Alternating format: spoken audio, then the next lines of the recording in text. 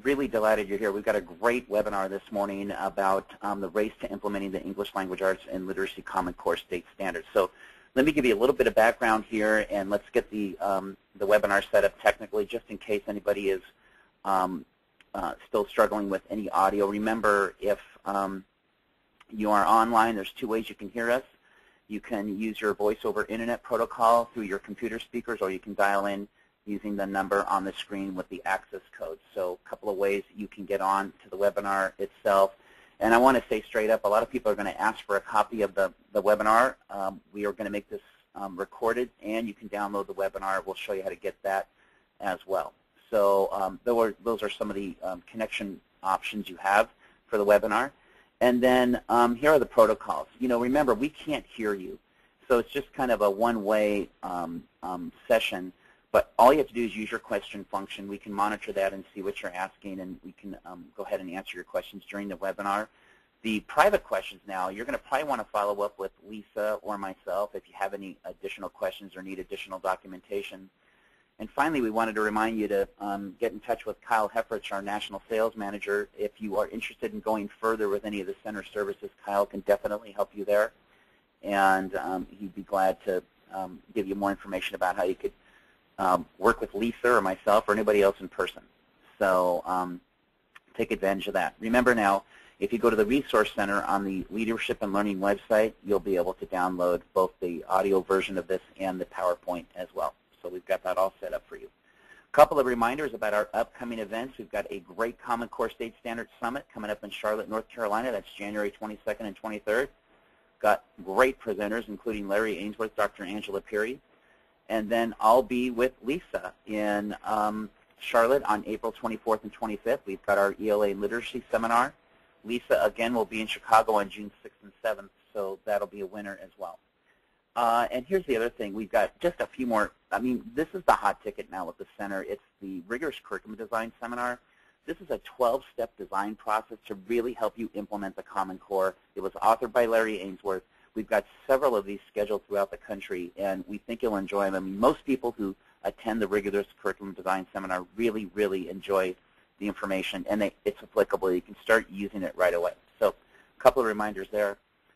Just to let you know, Lisa and myself and some of our colleagues have co-authored some of the books about navigating the implementation of the Common Core. You might want to take that series book. There's great information in there throughout the 4 series, including math as well. So we're happy to share those resources, and you may want to investigate those a little bit further. You can take a closer look at the books at leadandlearn.com. All right, so let's go ahead and begin the webinar. I want to introduce to you my friend and colleague, Lisa Cebelak. Lisa is a professional development associate with the Leadership and Learning Center, and before she came out with the center, she was a secondary literacy coach in her former district near Grand Rapids, Michigan. She was teaching English Language Arts, and she also taught an American International School in Costa Rica. So her whole family went there to do that work. Also, you have to understand something about Lisa. She is the center's ELA Common Core Specialist. We've got the expert on the phone here. She has contributed to both a lot of our ELA Common Core Seminar series and the Common Core State Standards overview, and then getting to the core of the Common Core State Standards for rigor, range, and relationship. She is the co-creator of Core Literacy, which is a seminar on reading and writing strategies to meet the rigor of the Common Core Standards. And she's, as I mentioned before, authored chapters in some of the books that we've published. So she's currently doing keynotes all over the country, and I know she's been spending quite a lot of time in Hawaii doing some work there as well. So everybody, here is Lisa Cebelak. Good morning, Lisa. How are you? Good morning, Steve. I'm doing great. I'm excited to be here. Good morning, everyone on the line. And I think I'd like to just go ahead and get started and really give you the big ideas for this webinar. And it really comes down to 2 key points. The first one is all teachers must become teachers of literacy, and that is the message that we are trying to get out. Steve, are you hearing me okay? Yes. Okay, can you click on? Thank you. And then here's the reason why. It's because the Common Core, ELA, and Literacy provide direction for how literacy instruction must change. So what we're really hoping is that people really dive into these documents and look at them and really understand them before they get started, and that can just save a lot of time. I'll talk more about literacy in just a few moments, but I do want to let you know the National Council of Teachers for English has stated, as society and technology change, so does literacy. So I think we have some preconceived notions of what literacy means, and hopefully this webinar will clear that up a little bit for you. The next bullet there says when students experience powerful reading and writing instruction, they are far more likely to be successful in college and the workplace. And those two bullet points there are going to frame our discussion as we move forward. All right. So talk to us more about this quote from Mike Schmoker, Lisa. What are you trying to convey here? Well, I think, it says what's essential for schools, and I think here's where principals and teachers on the line, just looking at this one particular quote, where are you at? And all three need to be in place. So are you hitting the ground with a coherent and sound curriculum? If not, where's your starting point in? What's going to be your roadmap? Do you feel teachers have sound lessons to the Common Core? Is that going to be your starting point? And then what are we talking about when we're talking about reading and writing in every discipline? Is literacy a key part, K-12 conversation, not just K-5, but K-12? And those three things all kind of need to be set in place in order to really make some change. Okay, great. Here's what I'd like to talk about just for a few moments about what does it mean to be literate now.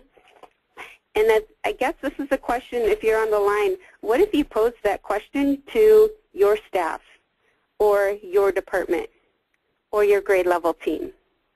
Just the question up on the screen. What kind of conversations do you think might occur? Or how might the people you're working with define this? And that's what I'm finding as I'm going around working around the country and really digging into the Common Core and literacy is there is a shift with the Common Core of literacy that people aren't quite wrapping their brains around yet. So I would just pose this as a starting question. For example, at the secondary level, I have teachers saying, I'm not a reading teacher, I'm not a writing teacher, so maybe the view is still, I just teach reading and writing. But I want to spend just a minute here and really giving you the key point that literacy in our global, connected, technology-rich, media-rich world it's just so different than literacy in the past. And so we have to lay out this vision for our teachers of what it means to be literate now. And this is what the Common Core is just really pushing when they're talking about their college and career readiness, points or the characteristics of what makes a literate individual today. And I don't want to go into all of them in detail, but there are 7 characteristics. So I just want you to think, for those of you on the line, frame your mind around these 7 characteristics and think, is this what we should be seeing in every single classroom? Students that demonstrate independence without a lot of scaffolding, so they're not being prompted, they can just demonstrate command of the language, they're self-directed learners. Students are building strong content knowledge, not only base knowledge, but they become proficient in new areas through research and study.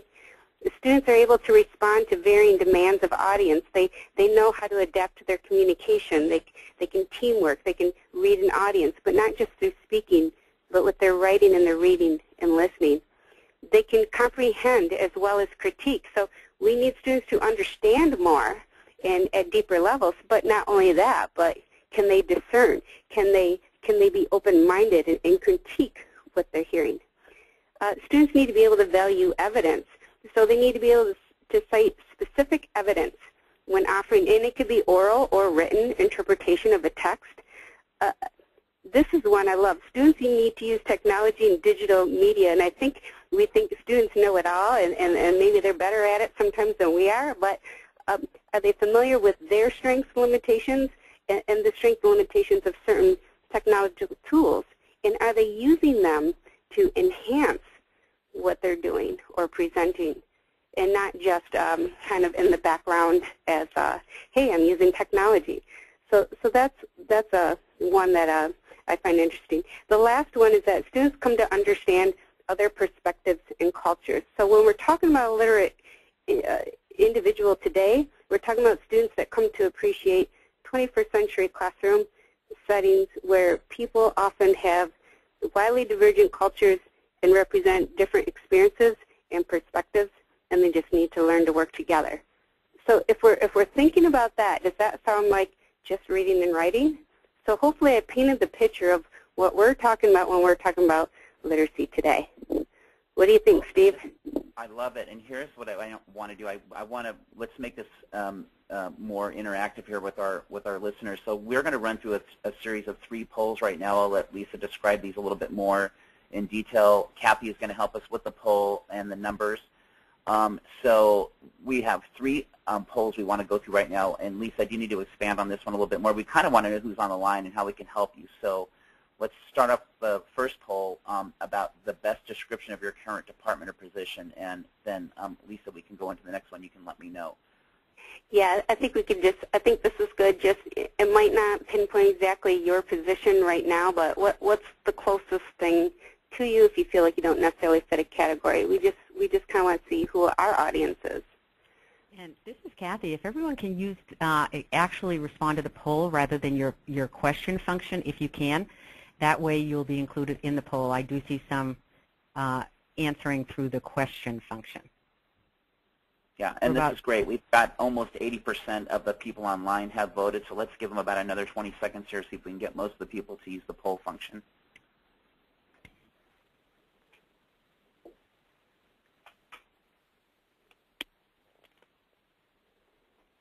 All right, so this is interesting then. We can see how people are distributed online here, which is a nice fair balance between central office down to coach and mentor. There's about 83% of you got that vote in. Would you like to roll through the next poll, Lisa? Well, actually, I'm just sharing it now so everyone else can see the specific numbers, Steve. Wow, that's great. And I think with the literacy with the Common Core, we are seeing that E category, either literacy coaches, instructional coaches. Sometimes it's part-time teacher / coach for an hour or 2. Mentor position really growing in the last 5 years or so. What I find interesting is to see more of it starting to come through at the secondary level.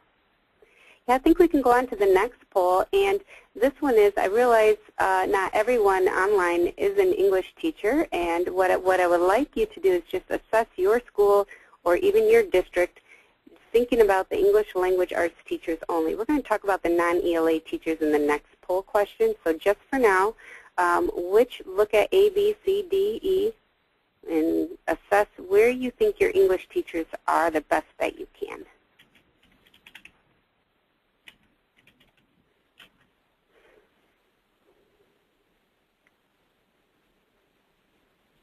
Okay, this is really good too. We're just about 50% voted, so we'll let this go a little bit more and then we'll share the results once again. And Lisa, while everyone's answering, there is a question I know a number of people asked if perhaps we can, in our download, include the 7 characteristics of the literate person as you outlined. Absolutely. So we will, everyone, put together a document outlining those because I do know a number of you have asked.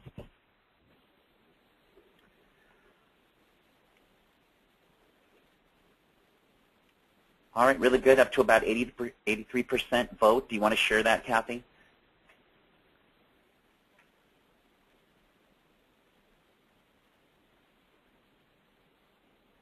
Okay, that's interesting. So we have about a fourth just learning now, and we have about a fourth need help with the lesson planning, which means you've learned about the Common Core standards and you're kind of to that next step. Now, how do I tie it all in? Still needing help with the strategies. I see that E relating to probably a lot of coaches or English teachers. Sometimes school districts are going to the English teachers and saying, okay, you need to help everyone else with literacy strategies, and that's not necessarily, the English teachers have a lot on their plate in learning too. So if you're finding yourself in that situation, that is something that we'll have to work out. I think the rest of the webinar might help you with that. I think we can go on to the Yeah. This is the one that's I find interesting, because as we travel around and we give this training, you know, everybody knows that the Common Core literacy standards are really a shared responsibility between social studies, science, and technical subject teachers. But the biggest issue I'm hearing, Lisa, is people saying, look, I don't teach writing, which I think probably, I don't think anybody can really say that anymore. I think since it's such a huge shared responsibility, we want to see where people are on this poll as well. How would you frame this, Lisa? Going to the next poll, or this particular one? Yeah, the one that we're on right now, the third poll. Okay. Oh, so can you click that ahead? We can't see that on the screen yet. There we go. Okay, so this is really for the non-ELA teachers. So describing if you're social studies, science, technical subject teachers, or just thinking about those teachers in your school, where would you say they're at right now? So we're not talking about the English language arts teachers, but the rest of the teachers. And Steve, I love that, because a lot of school districts have writing across the curriculum or reading across the curriculum in place, but there's never been standards before to put any weight behind that, or how do you assess it, or I know you prioritize a lot, so how do you prioritize that? So I think this is a good poll to take here to see where everyone's at. Yeah, we're currently at about 65%. Let's go a few more seconds here and see if we can get close to our 80. Let's see where everybody is.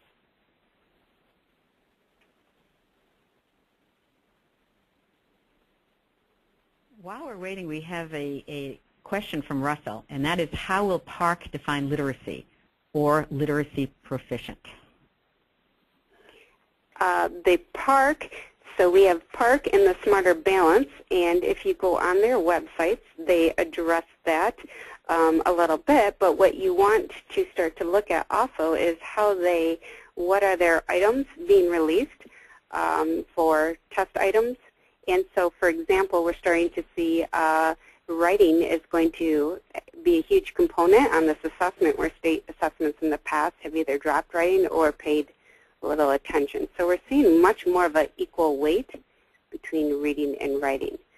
And Russell, you can follow up with me via email for more information on PARC. And Penny makes a comment, and then I'll launch the poll. But she says many non-ELA teachers assign writing, but do not teach writing. She's a step ahead of the game. I think a slide coming up soon when we get to writing is going to hit that one on the head. Excellent. All right, so here are the results. And, you know, this is the thing. We've got a lot of people, Lisa, that are just learning about those literacy, social studies, science, and technical subject standards. I think this is critical if the Common Core gets launched with parity and sustainability. Absolutely, especially at the secondary level. And I don't mean to not say anything about K-5, but in K-5, the literacy standards are much more integrated. Third grade teacher teaches, you know, all subject areas, and it tend to focus, the literacy is much more intertwined, but it's that secondary level that we are seeing across the board that either, honestly, school districts are scared to get started, or saying, I'm not sure how to roll this out, and just learning about the standards, taking that time to go into those documents and to really look at the writing standards, compare them to an ELA writing standard. You will see very little difference. So we're talking about really interdisciplinary literacy with some standards that give you the meat and how to assess this and work not as a team as here's the ELA versus the non-ELA, but how do we move forward together, just like K-5 has done for years. How do you bring that up 6-12? So this is good to see that they're starting to learn about it, and I see the next one is then now what? I'm going to need help with some teaching strategies that focus on that. And before we go on, there's another couple of questions that I'd like Lisa or Steve. Gloria says we have a set of high frequency academic vocabulary that students see in our state test. Is there a set of vocabulary words that Common Core uses that we could begin to teach our students? Boy, that's really interesting. If you look on, you know, the Common Core doesn't necessarily put out the words. It puts out examples of tier 1, tier 2, tier 3 words. But if you go to, I don't know if I didn't hear what state, but if you're in a Smarter Balance state and you go to, there's a 72-page document out there right now that gives the sample test items and so forth, but if you go all the way to the end, you skip to page 70, 71, and it's one of the last few pages. They do give examples of academic vocabulary, and there's a running list, and that might be a great starting point. Again, you can email me if you can't find it. I can point you in the right direction. And before we move on, let's take one question by Debbie, and that is the state of California are doing both Smarter Balanced and PARC. Don't you think that will make things more confusing, and should this be allowed, and why? I think so. I think hopefully they will pick one or the other. Maybe they're just on the fence right now. That would be a good question for your DOE of California. Well, I'm from California, and that's, California's always, really always been into quantity. And we always think the more standards we have and the more things we do, that that's going to lead to better results. We're going to talk a little bit more about that, not specifically that question, but the observation of my state and other states about how to focus with the Common Core. Lisa, any key points here with their teaching practices? Do you want me to slide up to the next slide? Here's the key point, and this is that teachers must align their teaching practices with the expectations of the Common Core. So in order for all students to become highly literate. So they're really going to have to know and understand that document. And here's what I'm finding. I don't know if you're finding this, Steve, but when I'm going around and doing this Common Core work and really looking at the standards, what I'm finding is when I ask, do you know the standards? Yes, they want to go right into, okay, now what with the teaching practices. My fear is that they don't have a true understanding of those documents, of the standards. How is it set up? How is it designed? How is it organized? When we talk about text complexity, do you truly understand what that means? When we talk about argumentative writing, can you define that? You know the characteristics that make up an argument piece of writing. And there's just, I think we're jumping too fast to the teaching practices, which is where we're hoping to go, especially if you've been implementing the Common Core. But if you feel you don't have a true understanding of the standards, you need to take a big step back and start there and just give teachers time to really know those standards backwards and forwards first, and then go on. And I love a quote. I'm just going to say a quick quote here before we go on. One of my favorite quotes now is, the illiterate of the 21st century will not be those who cannot read and write, but those who cannot learn, unlearn, and relearn. And I just love that, and I think that sets our mind of how our teaching practices need to change to kind of work with the times. All right. We're going on more questions, if I can quickly get these in here. Go ahead. Cynthia makes note that California is part of CBAC, not PARC. And Steve, being from California, you might be able to address that. What was it focused on? California is part of CBAC, SBAC, not PARC. Yes. So that's Smarter Balanced. Balanced, exactly. Okay. Yeah. Oh, okay. Well, hey, listen, I'm glad they picked one or the other. And then, let's see, there was another one here in relation to Florida from Gloria. Do I understand that there will be 4 PARC tests given a year? Will these tests be averaged to get one composite score for students that is comparable to our state standards? Florida, I'm trying to think if my understanding of the way PARC is assessed is there are those assessments throughout the year, but I thought one just had some of those scores don't count towards accountability until the final assessment. I could be wrong. I don't want to. No, I'm agreeing, Steve. For both, it will be the final assessment. So, for example, with Smarter Balance, it's that last time frame. Now they're supposedly going to be making formative assessments. So students might take it in the beginning of the year, kind of as a practice for internal data. How great would that be for teachers to have something like that to work with? But it will be that final assessment there. And I would advise you to go on to parkonline.org or smarterbalance.org for more information. And again, just email if you want more on assessments.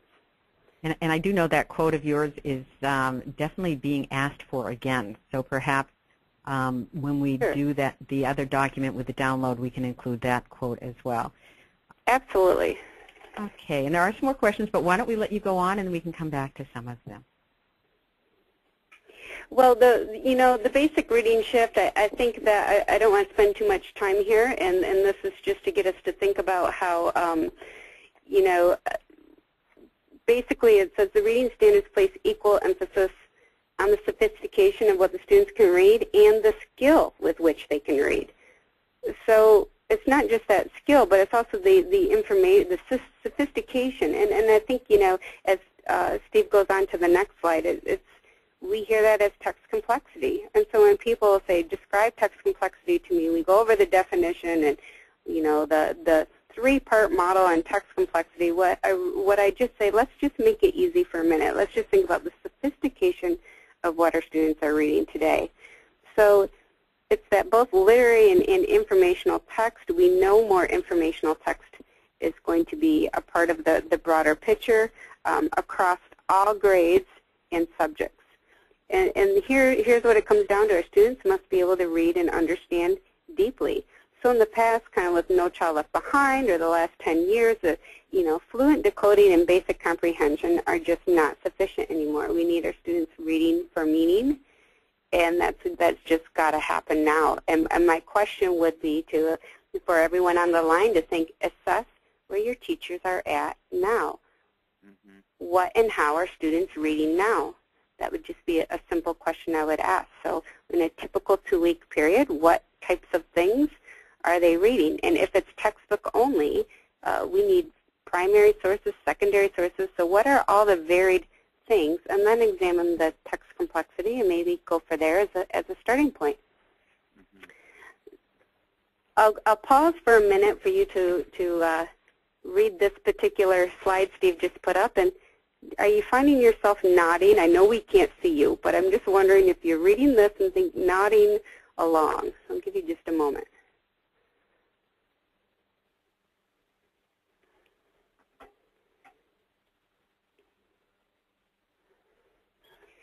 Two main documents I would suggest if you haven't read them. First one is called the Reading Between the Lines, ACT. Put that out, and what it shows us is that when students enter the workplace, deficiencies in reading achievement follow them, and we know 80% of businesses had a shortage of qualified job candidates, and they cite poor reading as the key reason. The other report that if you haven't looked at, Diploma to Nowhere, and that is Strong American Schools, that was in 2008, it says here's what I find fascinating. Approximately 43% of all students at 2-year institutions enroll in a remedial course. And you think, oh, if they go to university, it gets a lot better. 29% of all students at a university enroll in a remedial course. So that's the expectation of the Common Core. We started at the college level and went down. So the whole idea of college and career readiness means kids graduate from 12th grade and go into college or go into that career field, technical field, ready to hit the ground running, wiping out remedial courses. Think of all the money parents are going to save if we can just get our kids not to do that. That's a joy for me as I have a daughter going off to college soon. What do you think, Steve?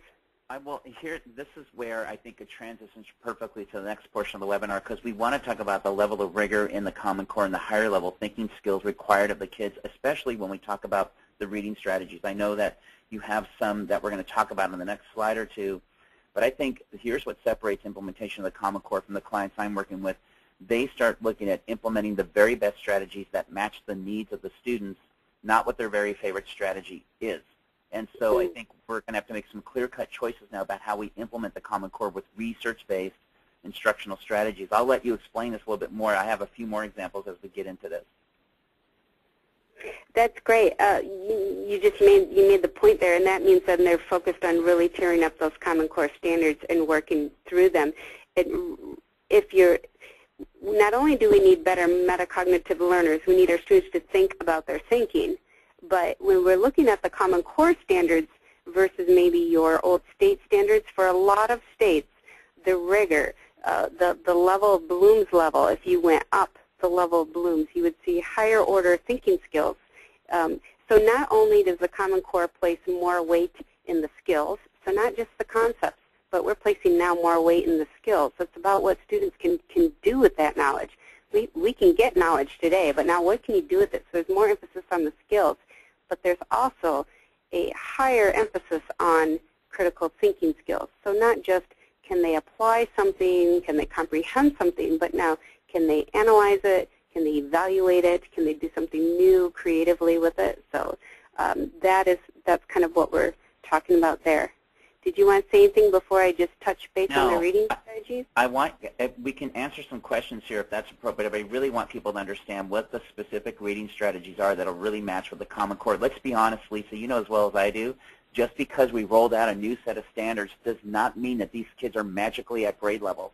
They are still kids in schools we work in that still need 2 to 3 years worth of growth, and so we're going to really have to pinpoint what they need to get them as close as possible to the new levels of rigor of the Common Core. I don't know, Kathy, are there any questions for Lisa to answer?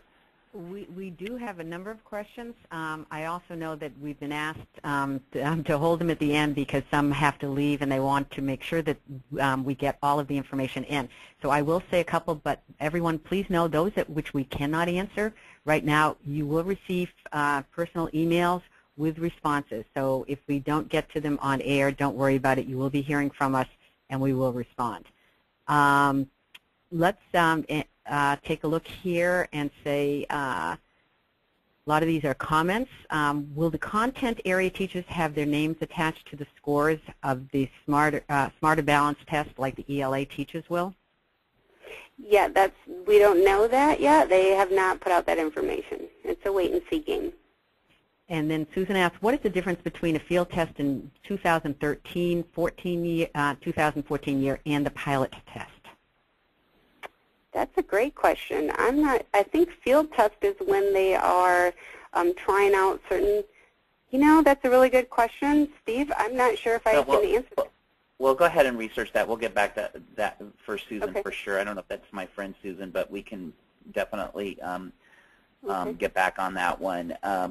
I wanted to just focus on the reading strategy piece here, and then the writing portion, and then we can follow up on that. Field test for me means we're looking at some kind of launch, and then going to full implementation. So we can definitely find that out for you as well. Okay, and just to pick up on the reading strategies, for those of you who maybe have been staring at this slide, you could just jot down Lee and Spragley if you wanted more on these, and you could even Google that and come up with more. But I just want to give the example right now is when I'm going out and working with schools and they're saying, hey, first of all, we're working, do you understand the Common Core standards? Do we have a grip on that? And then, have you prioritized them? Because as Steve said, we can't do it all. The kids don't magically come up to us, ready to go. So let's just prioritize a few to start working on. And if we could do it vertically and use that spiral effect, that's awesome. But with the reading strategies, it's just the generic reading strategies are starting points. And if you're thinking, I'm not sure what those are, for example, I'm talking about pre-reading, setting goals, asking students to think about what you know, ask questions, making test predictions, reread, summarize, those kinds of things. Comprehension strategies, it's a good starting point, but we have to get more specific, especially at the secondary level. So it is K-12, but I think for a lot of people across the country, we're just at the secondary level so nervous about moving forward, and a lot of this is going to help teachers help their students get better at understanding the content. So more discipline-specific strategies and less of the general. So we have to take these strategies a step further. And we'll switch over here to writing. Steve? Well, I think one of the things I love about Mike Schmoker's newest book, which is called Focus, says that look, teachers will only be able to effectively teach half of the Common Core. Now, the key word here is effective, but one of the things the Common Core and the expectations for in Common Core literacy standards in writing, I think these new levels of nonfiction writing are apparent throughout the entire document. And I'll let Lisa talk a little bit more about this, but There are all kinds of ways to implement writing across the curriculum. You don't have to be a seasoned writing professional to add more writing to your class right now, especially if you're social studies or technical subjects. They can do entrance and exit slips. They can do argumentative writing. There's all kinds of things that students can do right now to begin writing more. And we're going to show some research of what that looks like. But what were some of the key points for you about writing, Lisa? I think, and this was a comment Kathy said earlier on the line that somebody typed in, and that was, I love the case for teaching writing. If I could take it a step further, I'd say versus assigning writing. So we need to make a case for teaching writing versus assigning writing. And I think a lot of teachers, myself included when I was an English teacher for years, the mentality of it meant, oh, students need to write more. We assign more, but don't necessarily take the time to teach it. Two quotes I want to bring to your attention, and I will make sure, Kathy, I get them on that handout we'll send out to people. But one is, writing is seldom assigned and even more rarely taught. I love that. And Daniel Graves, who's if you haven't heard of him, he's just writing researcher god to me, but he admits, at one point I realized I didn't teach, I just corrected. And George Hillock's, especially for folks out there, you want something really good on argumentative writing. His argumentative writing book is amazing. I found it very helpful. His studies found that teachers spend an average of only 3 minutes an assignment before cutting kids loose to write. So we got to make the case for teaching writing, not just assigning it. Well, and here's where I think the 90-90-90 research comes into play. For those of you that aren't familiar with the 90-90-90 schools, these are schools that are 90% diversity with 90% free and reduced lunch, and students that were testing 90% average or proficient on state assessments or large-scale assessments. And if you can look at the 5 correlates based on that research, we've got nonfiction writing here, emphasis on written responses and performance assessments. The thing that I love about all 5 of these correlates is this is just what schools should be doing right now with the Common Core. I think the Common Core with a level of rigor allows students to have more opportunities to demonstrate proficiency instead of just saying, look, I taught it, you didn't get it. If we don't modify the multiple opportunities assessment piece and the nonfiction writing, we're going to have a lot of kids struggling. Now, here's why you should believe this research. First of all, it's based on 4 years of data from 1995 to 1998. It's a little old. There's lots of new research that still substantiates this, but this involved 130,000 students in 228 buildings in inner city to rural to even economically advantaged. What I love about the 90-90-90 school process is these are things that we can start doing right now, because I have to tell my friends right now, and this is especially for my leadership friends on the phone. I'm a former superintendent. For teachers in the Common Core, let's just understand that there is no evidence that frantic coverage of everything leads to better results. In fact, the research that we're looking at right now says more focus, less clutter for teachers is actually going to lead to better results in terms of student cognition. So as we look at implementing the literacy standards for the Common Core and all ELA standards, understand that the greatest gift leaders can give to teachers right now is the not-to-do list, which means that for every new initiative we implement, like going deeper with the Common Core, we're probably going to have to eliminate 2 to 3 ineffective initiatives. Otherwise, you're going to maintain the status quo. We've got to go deeper with fewer. And I always tell people, especially if they're decision makers, we're going to have to start learning how to say no to off-mission activities. I always tell people, one of the things I learned when I was a superintendent was not trying to implement too many things at the same time. And I don't know if anybody else has tried this crazy diet. I once gave up sugar 30 days in a row. And, this was hard for me. I'm Italian, Lisa, and that means no pasta or bread. But after trying to give up sugar for 30 days straight, this is what day 31 looked like for me. And so my point is that we've got to chunk out the way we implement the Common Core. We've got to have the focus on those 5 correlates from the 90-90-90 study. And I'm telling you, the schools and organizations I'm working with right now, when they decide what they're going to focus on and they eliminate some of these off-mission activities, they immediately see results. Now, I know you've seen the same thing, but the message here with the Common Core is to really go deeper with fewer. We've talked about prioritizing the Common Core. A lot of people believe that every single standard has the same importance with the same depth and breadth. Well, if you can have perfect coverage of the Common Core for one full school year, good luck. Because the people we're working with right now, if they cover every single standard, great. But they are also leaving kids behind. And I just want to make sure that we understand that when we implement a new set of rigorous standards. So I know we're going to go into the writing shift. Lisa, what kind of key points do you have here?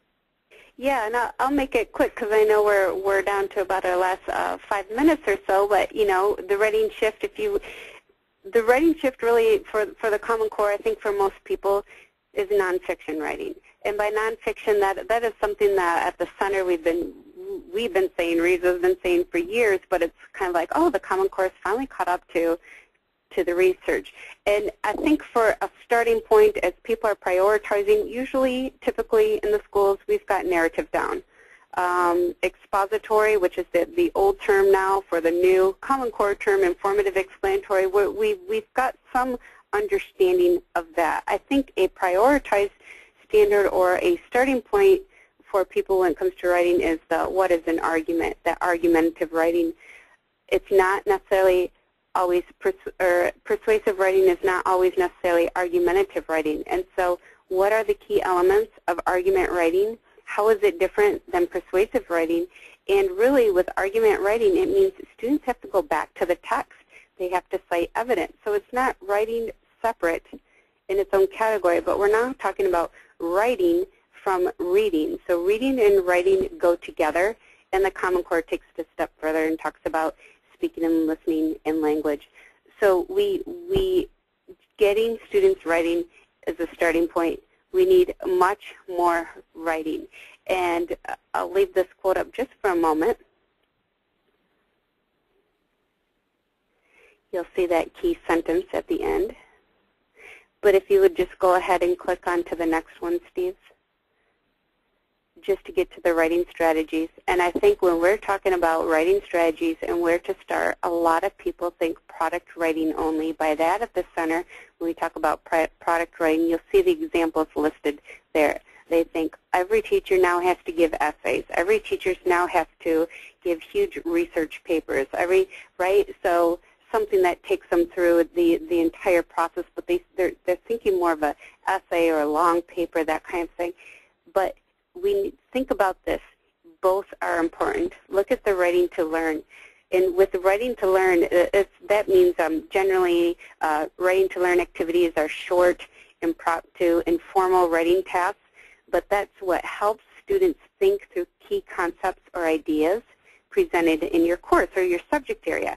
So just writing to learn, these quick writing strategies, that is where students are really going to do that metacognition work. That's where they're going to think about their thinking, because it's through writing. Writing as a technique to learn content is how we're going to develop them, develop their skills as thinkers. So don't be scared with more writing and think, oh, everyone has to do an essay. It could be a KWL. It could be an entrance-exit flip, like Steve was saying. But yes, we are going to have to do more product writing, but in science that means maybe a better, stronger lab report based on writing standards. And it could be, you know, in the social studies classroom, it could be a really good summary, precise summary, not an opinion, but a summary citing evidence, you know, bringing other things in. So it looks different. It has to be more discipline specific, but I think we can get there. So the combination of both. You know what I've seen, Lisa, just for elementary is the combination of Cornell notes, and I've seen teachers use combination notes where the left-hand side of the paper is for key points, but then the kids use non-linguistic images to support those key points. They're still writing more.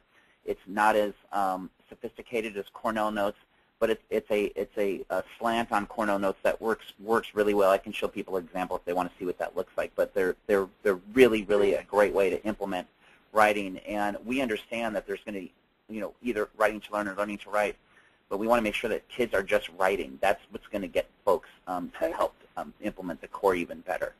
So what's the roadmap, Lisa? Yeah, you know, and that's creating the roadmap there is where are you at? And that goes back to the poll we asked you to take in the beginning. Some of you are just starting to learn about the standards.